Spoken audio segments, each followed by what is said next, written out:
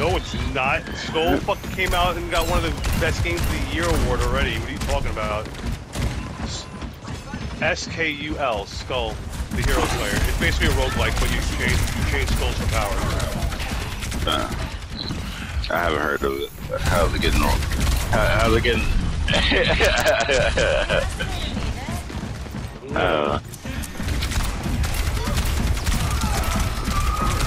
That's what I'm saying.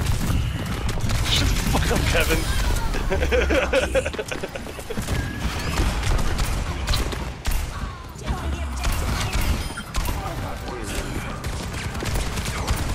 I got to the third boss, by the way, finally. That one game got finally released is Garlic. Yo, I almost beat it on my first time. Dude, I beat the second boss by chance. I kept switching weapons. I had the arrows with interdimensional, so I was just shooting through walls all day.